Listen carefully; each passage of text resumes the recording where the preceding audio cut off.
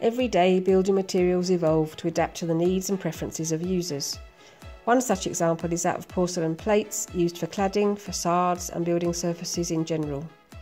To be able to work with these new porcelain materials, it's necessary to use machines developed especially for them.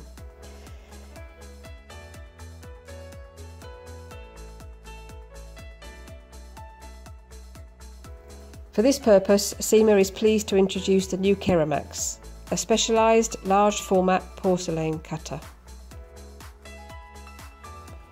Easy setup. Remove the packaging and place the machine on the working surface. This surface must be stable and flat. Then unfold the legs, securing them with the locking handle. Place the bridge in an upright position and fasten it firmly in this position. Make sure that the machine is perfectly levelled and firm. Whilst the structural aluminium chassis is extremely rigid and prevents torsions caused by irregularities in the terrain, it is important to place the machine in the best possible position. Use the telescopic legs to ensure that the table surface is completely horizontal. Connect the machine to a power supply suitable for the machine motor. The KERAMAX provides a cutting length of up to 1,300 mm. In addition, it is equipped with folding arms that, once extended, support large porcelain slabs.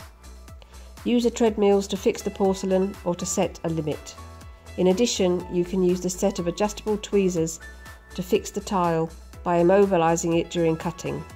These elements are of vital importance, especially in 45-degree bevel cuts. Use the buffer rule for the perfect placement of the slab. The steel surface of the table allows the slab to be moved easily into place.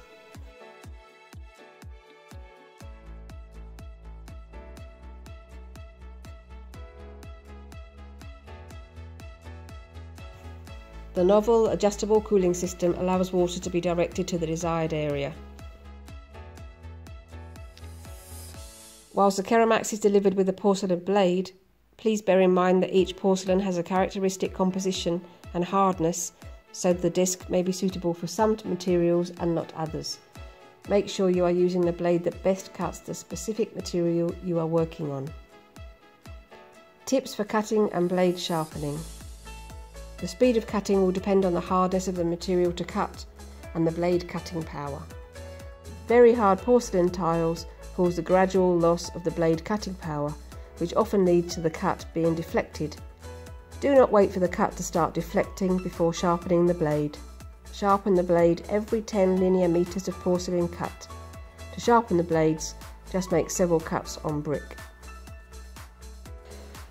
The machine is equipped with a 1.5 kilowatt motor. Bear in mind that in order to make a better cut, it's important not to force the progress of the blade, at the risk that the cut ends up crooked.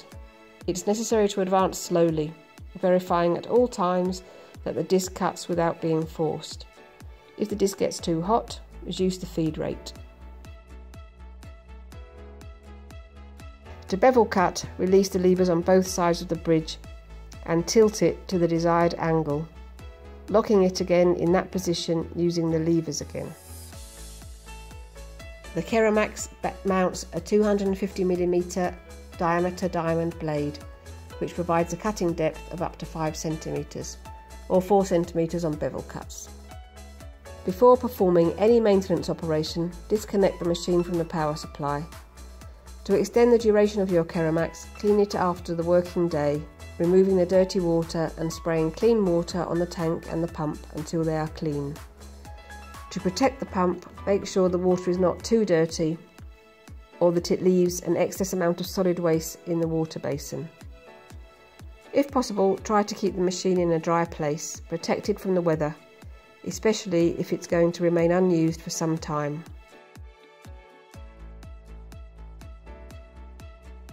To change the blade, release the screws of the blade guard and remove it.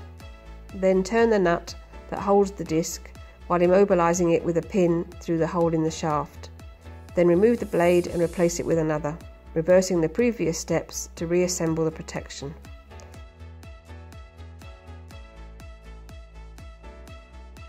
If you want more information, contact your regular distributor or visit www.simasa.com.